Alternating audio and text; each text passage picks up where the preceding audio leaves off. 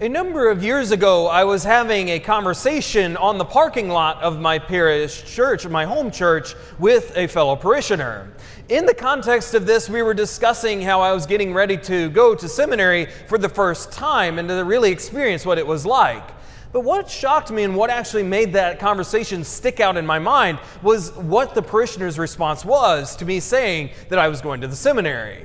He responded whenever he heard this news, he said, "Isn't there anything else you can do with your life? Why would you want to do that?"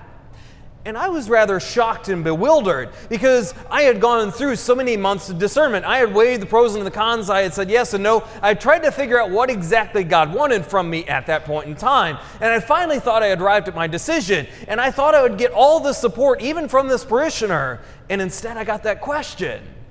Are you sure that's really what you want to do with your life? And we get so used to all these different ministers in our midst. We hear about prophets, priests, we hear about the apostles, we hear about bishops, and so many other ministers, whether so long ago and in our day and age, that they're called, they're commissioned, they're given a certain mission by God to go forward and to speak the gospel. But what exactly does that mean? Why does that change life for us, even if we feel like we're amongst the common? What exactly is this encouraging and challenging us to do, even in our own day and age? To begin, we start off with the first reading that came from the book of the prophet Amos. And this is an encounter between Amaziah and Amos. We hear about this dialogue. And we might expect, since they're doing similar missions and working with similar people, that they would be very friendly and amicable towards one another. But it's quite the opposite. Because we see Amaziah, what's he saying to Amos when he encounters him? "Off, you visionary, flee to the land of Judah." Right away, he starts calling names. We see that there is this envy, there's this professional jealousy. He's not sure what to do with Amos, and he wants him to go away. And he says further, "There, earn your bread by prophesying." And we might think that this is an indictment against Amos, but it actually tells us something about Amaziah. That he's telling us that he's just simply doing his own job as a sort of earning bread, as a way to make ends meet. But he expects Amos to do the exact same. But he's trying to get him out of the way. He's trying to remove him from his midst so that he can simply just do what he's always done. But listen to Amos's response. Now, Amos doesn't get angry. He doesn't get upset or jealous, or he doesn't start yelling in his face. But he starts saying something very simple. He says, I was not of a noble lineage. I was not of a prestigious heritage. But instead, I was just a simple shepherd, a dresser of sycamores. And then the Lord came to me, and he called me out from the flock, and he told me, "Go and prophesy to my people Israel." It's a brilliant response, because it tells us Amos isn't in this for himself. He, in all humility, he would have been just fine living life as he was doing, and yet the Lord called him up from the little leagues, so to speak, and he sent him to go and do great things.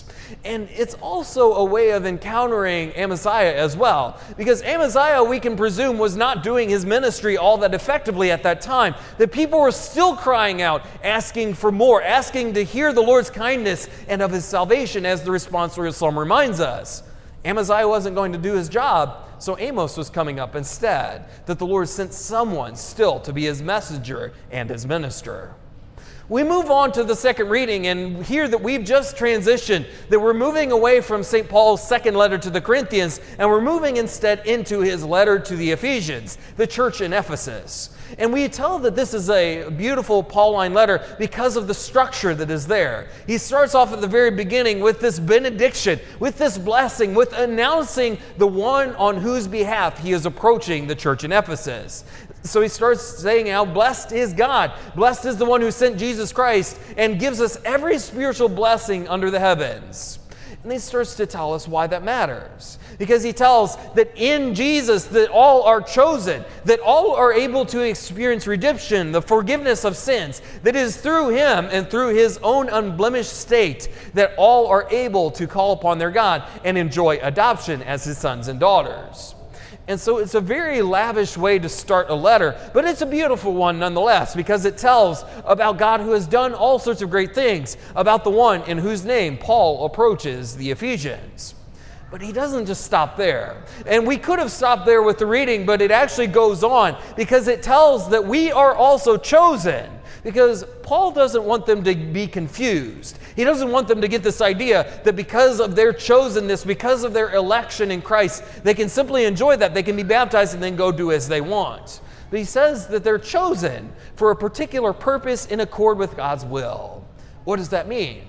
Every single person has a deliberate part in God's plan. Every person is chosen for a specific role. Every person has something to do in furthering and building up the kingdom of God. And so he wants them to tell us that they are elected, they are chosen in Christ, yes, as the body of Christ. But now they're being sent. They have a particular purpose. They have a goal. They have a mission in mind that they should go and accomplish.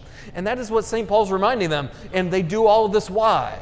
For the glory of God, so that he may be manifest to every land, every nation, and every person within each of those.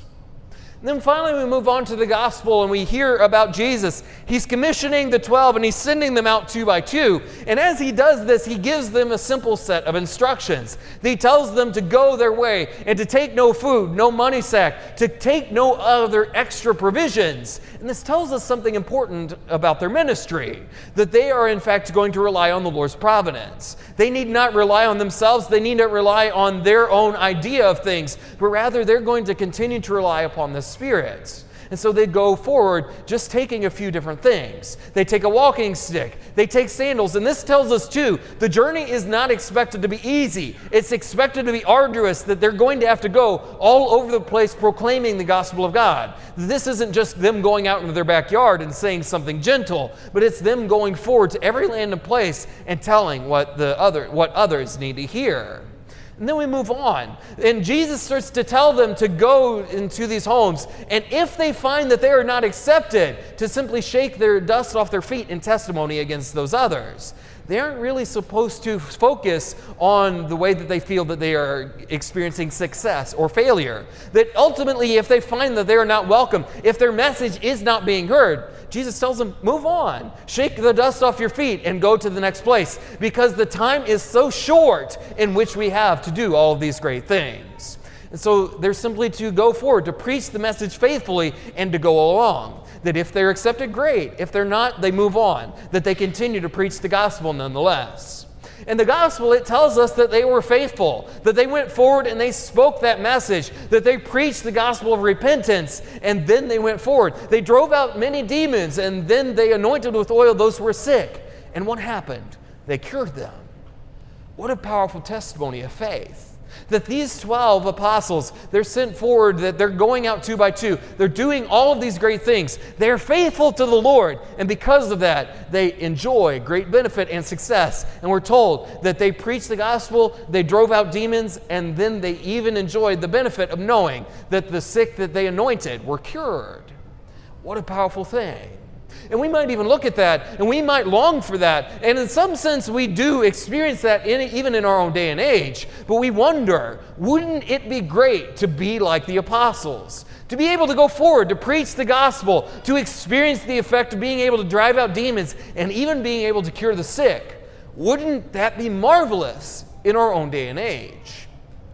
The reason that all of these readings in this gospel are presented to us today is not for us to marvel at the past, but for us to look into the future and to wonder about our own role in salvation history, that we too have a role to play in bringing about the kingdom of God. And in this is the first point we should take away from this gospel. Namely, each of us have a commission. Each of us have a part to play in God's bringing about the gospel message, in preaching, in teaching others about the good news, and even in healing our world today and in this day and age. Each of us have a role to play. That none of us are taken away from that message and mission, but each of us have a particular part.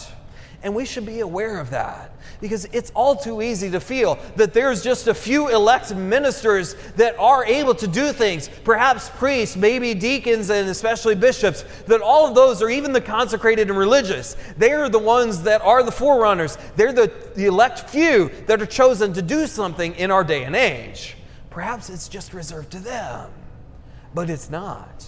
If anything, this gospel, even though it uses the apostles, it tells us that all of us should be thinking about where our mission is, where we are supposed to work, where we are supposed to preach the gospel at all times and in every way. that none of us are removed from that obligation. Each of us have a role to play. But then we might ask ourselves another question. If this is the case, why? Why do I have to preach the gospel? Why do I have to be the one to go forward? Why do I have to break with my life of comfort so that others can hear the gospel message? My brothers and sisters, we don't have to look very far.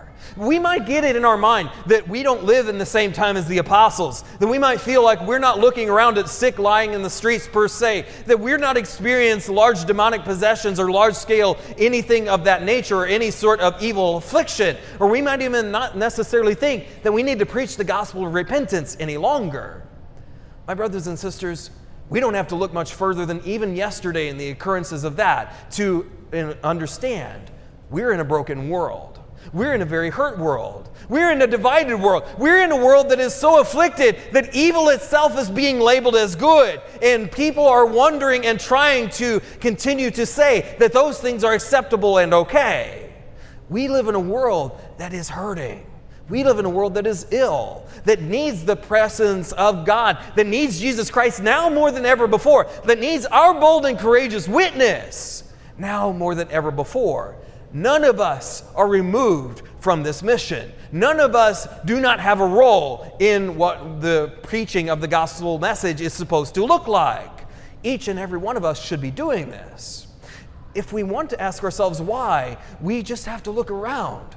The world needs this message. The world needs the gospel, and it needs it proclaimed loudly and boldly, because for far too long it has gone unproclaimed, that the gospel has gone unheard, that so many people have sat back and relaxed because they felt that the gospel and proclaiming the gospel, it was for someone else. And it's not just those of the faithful that have rested easy. Oftentimes it's even members of the clergy that have rested as well. But we know the gospel needs to be proclaimed now more than ever before. We live in a world of many ills. We live in a world that is filled with all sorts of demons per se, whether it's personal struggles or otherwise. That we live in a world that is maybe not necessarily struggling with physical illness, but instead is struggling with emotional illness and even spiritual illness as well. And we know the Spirit that is going to heal everything, and that is the Spirit of truth. That is the one that God gives to us. That is the message of Jesus Christ, who came, suffered, and died, and so that we might live. And we have that truth, but we need to proclaim it to others. And that's the why. Because each of us are chosen. Each of us have a role. Each of us have a part. Each of us have friends, have family members, have online acquaintances, and all sorts of places that we can proclaim the gospel, even if just by our good example. And that is why we do it. Because we live in a world that needs to hear that message. And God has given to us, in each and every one of us, a particular part, an irreplaceable part, a part that is destined for us from the beginning of time to play in proclaiming the gospel and in preaching it effectively. But there might be another sort of way that we might object to this. There might be a way that we feel that we are inadequate, and that might be that we feel we have nothing to say, we have nothing to add, we don't feel that we have the prestige, we don't have the eloquence to preach the gospel. If the first reading tells us anything, it tells us we don't have to have eloquence. We don't have to have prestige. We don't have to have this divine pedigree to be able to speak the gospel and to preach it effectively. We just need to have one thing: fidelity. Because look at what Amos did. He came from very humble beginnings. He came from the life of a shepherd and a dresser of sycamores, the most humble of all beginnings. And God made something great of him. And that should be our way of life as well. We need not worry about whether or not we have it. We need not even worry about our own brokenness, our own woundedness, our own affliction, our own struggle with sin. That certainly will persist, and we will always be working with those things and trying to better ourselves. But that should never preclude us from proclaiming the gospel. Because we might feel we are weak. We might feel like we have nothing to say. We might not even feel like we have an adequate audience to proclaim the gospel to. But we're not called to assess those things. We're not even called to assess whether we think we'll be successful. God only calls us to be faithful. And that is exactly why Amos responded. Amos responded because the Lord said, "Go and prophesy to my people Israel." He didn't start to wonder, do I have enough? Am I able to do what he is asking? Do I have what it takes? Amos didn't ask those questions. The apostles didn't ask those questions. They didn't ask Jesus, "Are you sure we're ready?" They just simply went out and did it. They prophesied, they spoke of the gospel message, they went out, they drove out demons, they cured the sick, they did so many wonderful things. My brothers and sisters, if we're faithful, how many wonderful things do you think we can do? How many different illnesses do you think we could cure, whether spiritual, emotional, or whether we simply start to heal division within our own land? How many different ways do you think we can drive out the demons of sinfulness and of evil within our own way and within our own world? How many different things do you think we can accomplish if we but be faithful? The Lord doesn't call us to start to wonder if we'll be successful. He doesn't call us to assess those things. The simple reality is He calls us because He knows we can effect change. We can do things for the sake of the gospel, and we can do things that matter, are meaningful, and ultimately will change the face of the earth. The Lord doesn't call us to assess those things. He's already done that. The only thing He calls us to do is to be faithful. Why was I so stunned by that conversation in the parking lot so long ago? Why does it still stick out in my mind today? I think it's because that parishioner thought I had an option. I had a choice, that I could do whatever I wanted, that I could go out and pave my own way into the world. But the thing was, in my own mind, in my heart of hearts, I knew there's only one way. It's God's way. There's only one choice. It's God's choice. There's only one mission, and it's the fact that I have been commissioned by God and sent forward to proclaim the gospel. And that was the only option in my mind, and there was no other. And so it should be with each of us, my brothers and sisters. It's not just to an elect few that preach the gospel, and it's not just a job reserved for the elite. It's for each and every one of us in our own unique way, in our own unique circumstances, and with our own unique groups, with our friends and families. Each and every one of us are called to proclaim the gospel. And no matter where the venue is, no matter what it is, we don't need to wonder if we'll be successful. We don't need to worry about being ostracized. We don't need to worry about being rejected. Jesus tells us just simply shake the dust off your feet and move on. That, in fact, is what He's telling us. Not to assess whether we think we'll be successful. Not to assess whether we think we have anything of value to say. Not to assess whether we think that we are the perfect tool or instrument for God to use. If we're baptized, we're chosen, and that's enough. My brothers and sisters, each of us have a role to play in bringing about the kingdom of God and bringing healing to our land and to our world and even to our own nation. Each of us have a role to play in bringing about the gospel, in bringing about the truth, in bringing about the peace that only Christ can provide. None of us are exempt from that. It is up to us to be faithful, to follow the ways, and to seek out God's will for our life so that we can find the way that we are called to proclaim the gospel in every way that we can, in every place, in every time, no matter where the Lord sends us. Perhaps that's why that conversation still rings true to me today. It's not an option. Every one of us have a way to go. Each of us have an allotment of where we are supposed to proclaim the gospel. The only choice is to be faithful and to follow wherever the Lord leads. So I'll leave with a simple question. The Lord has given each of us a commission. Each of us have a job to do in furthering the kingdom of God. Do we have the courage to do what it takes, even in our own day and time, to be faithful as Amos and the apostles were?